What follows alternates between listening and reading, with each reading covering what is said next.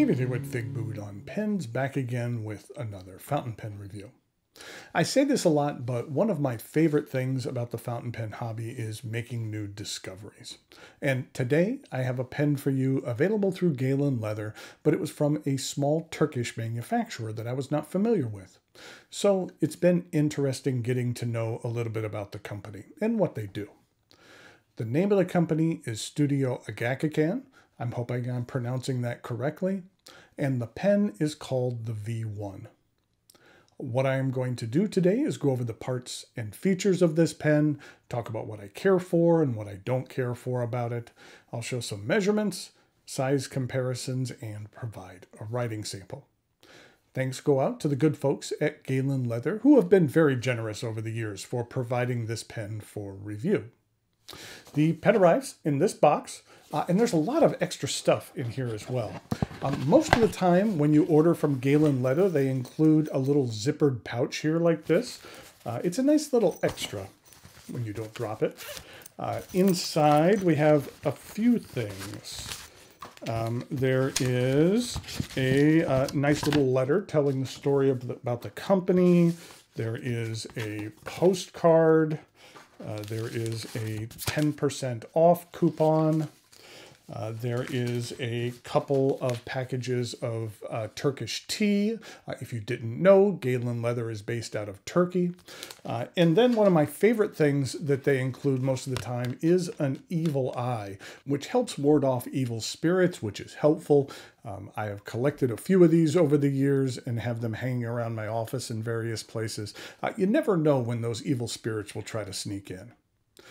There is also an Agackagan branded polishing cloth here with their woodpecker logo on it. And then there is a canvas pouch which can hold a pen. And then there is also a Galen leather pen sleeve. I told you there was a lot of extra stuff that came in here. And then we actually have the pen itself, which is in this box. Galen Leather has always done a great job with the look of their packaging. They're a good example of providing cool-looking packaging that doesn't cost a lot to produce.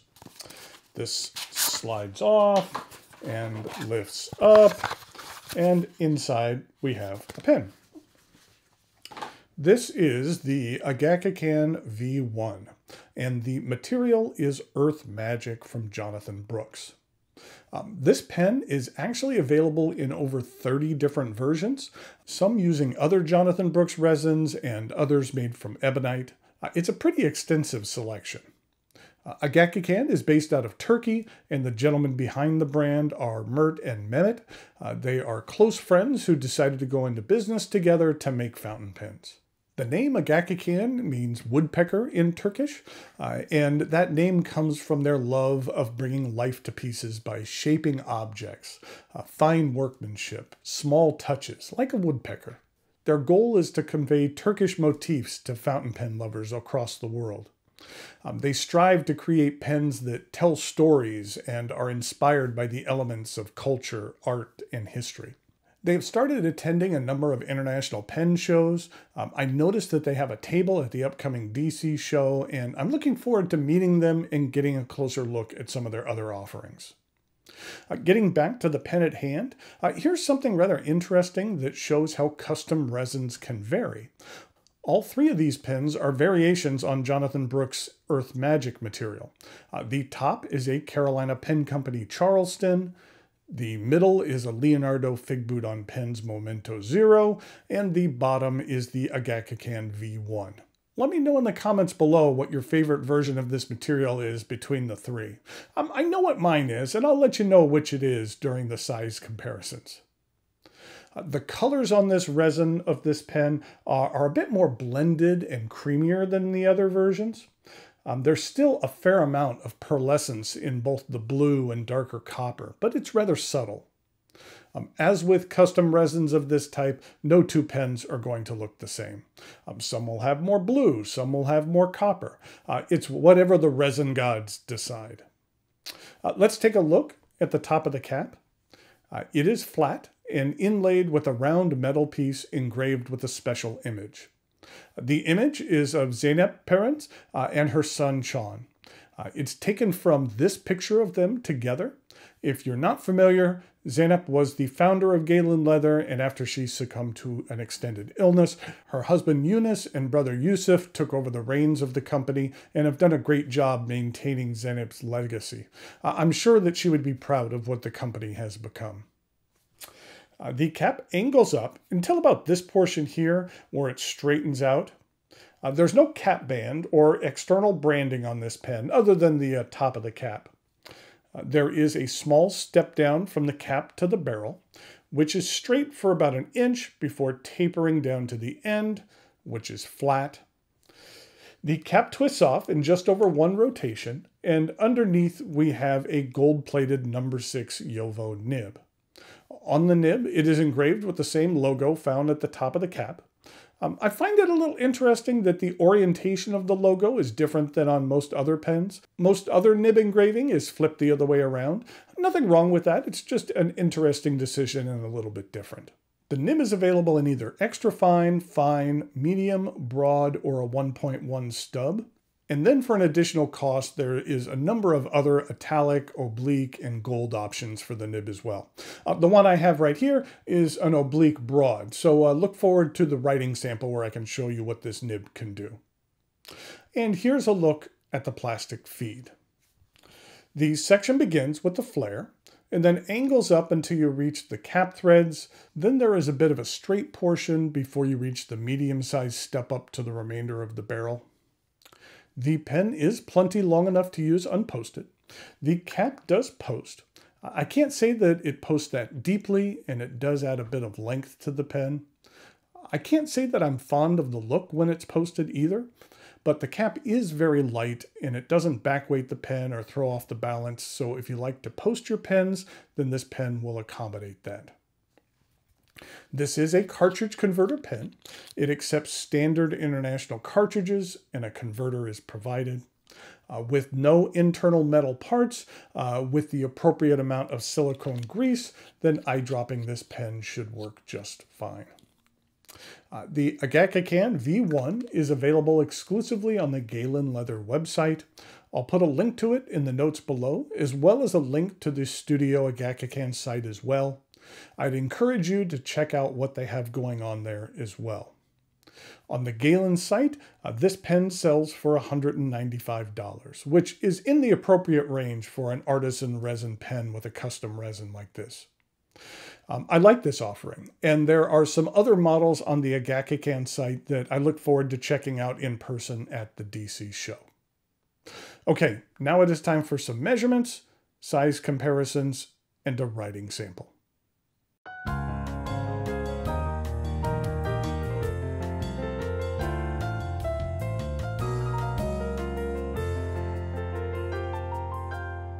Here we go with the size comparisons for the Studyo Agackagan V1.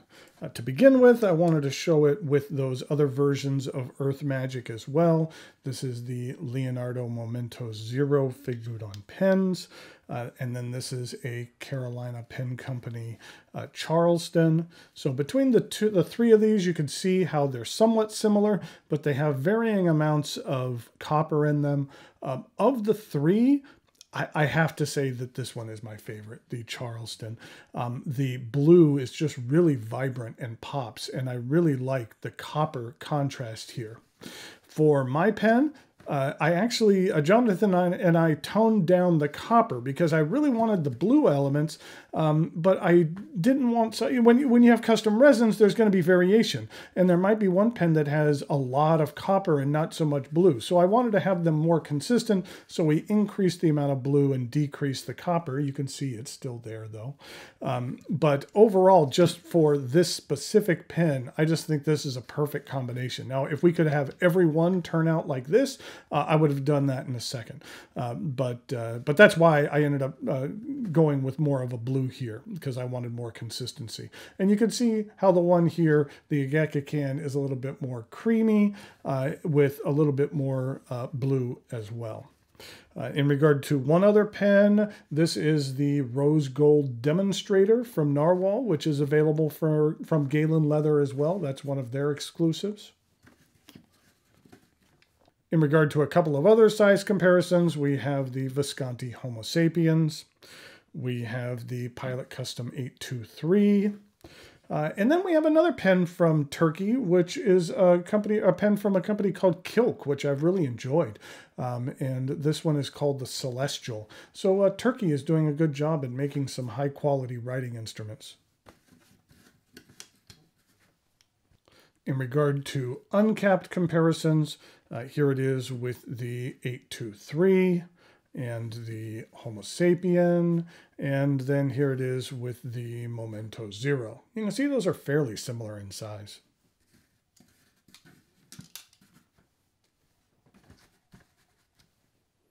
So here we go with the writing sample for the Studyo. And how they spell this is S-T-U-D-Y-O,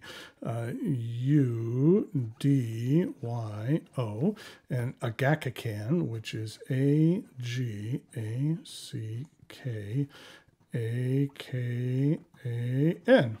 And this is an oblique broad nib.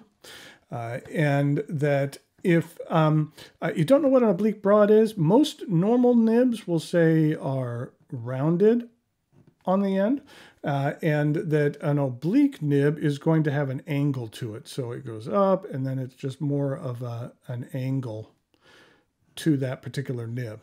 And so it almost is better to write with when the pen is slightly angled a little bit to the left.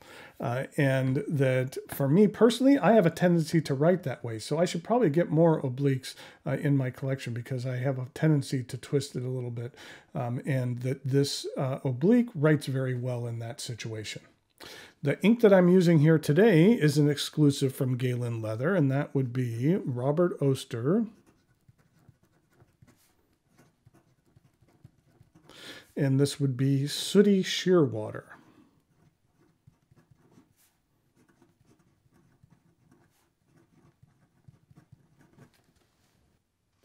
This is what the ink looks like.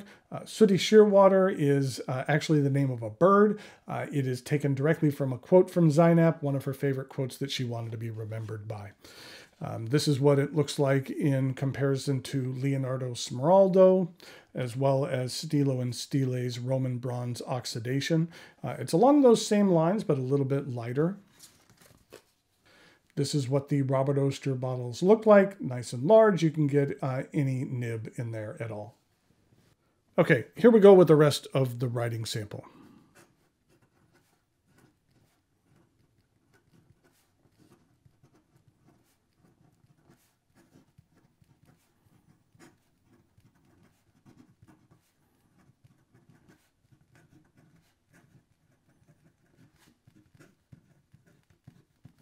Now, with a nib like this, it is going to have a much smaller sweet spot to where if you're not holding it correctly, like if I hold it straight up and down, you can see that it's just literally not writing. But if I angle it correctly, then it writes just fine. And so you're not going to get a lot of line variation in here, but you need to be more attentive to actually how you're holding this pen. In regard to ink flow, it's decent. And in regard to reverse writing, I don't know how this is going to work. Maybe I have to hold it opposite backwards. Yeah.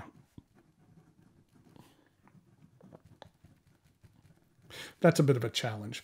And in regard to some fast writing,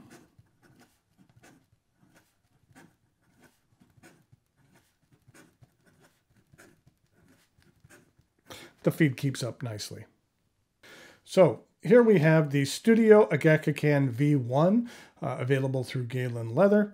I think I really like this material. It's really nice, and it's interesting to get to learn some more about a new company. And like I mentioned, I did see that they were going to be in DC, and they have some other really interesting pens on their site. So I look forward to taking a closer look at it and also meeting the people behind the brand.